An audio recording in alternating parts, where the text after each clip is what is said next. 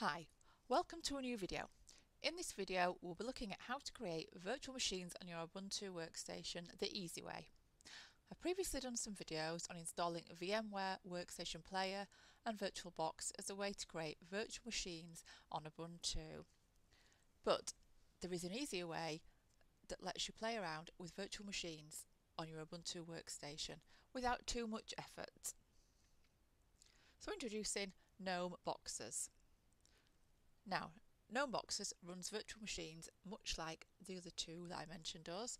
However, the creation of virtual machines in Gnome Boxes is what sets it apart. Gnome Boxes contains a list of existing Linux distributions, and you simply select one.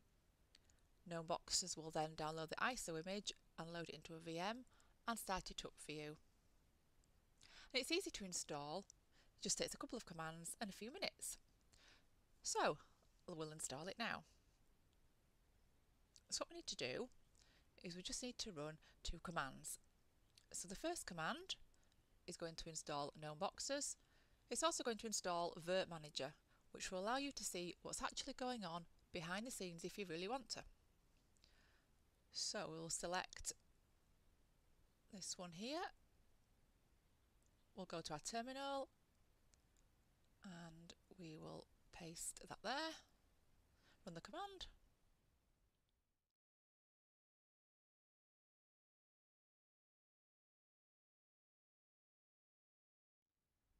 And with that complete, we just need to run one more command. This command will add your current user to the KVM group so we can run virtual machines. So we'll copy it and paste it into our terminal and run that. And at this point it's worth rebooting your workstation just to make sure all the changes have been made. So I'll just do a quick restart. Now we've restarted and we've logged back in. So at this point we're ready to start creating virtual machines. So we're going to go to our applications, choose boxes, and close the welcome message. Click here and start creating virtual machines. So we'll choose download OS and a list of Linux distributions will appear. As you can see, there's quite a lot. So we'll pick a simple Debian net install.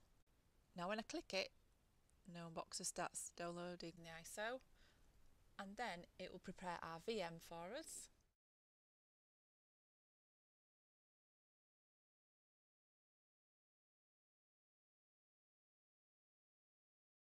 Now with the download complete, a new dialog pops up with our virtual machine. So we can just accept all of these default settings, click create. And our new virtual machine will be booted. As simple as that. Ready to install. Now I did say I would install an extra package which will help us see what's going on in the background. So if we go to applications and virtual machine manager, click file, add connection and choose user session, click connect. We'll see Debian testing virtual machine is actually here. We can manage it this way also, but however managing them in Gnome Boxes is a lot easier. So shut the machine down, click the three dots here, shut down, and that's our virtual machine. So create more, download OS and pick another ISO image and start and install. Thanks for watching. I hope that's been really helpful. See you soon.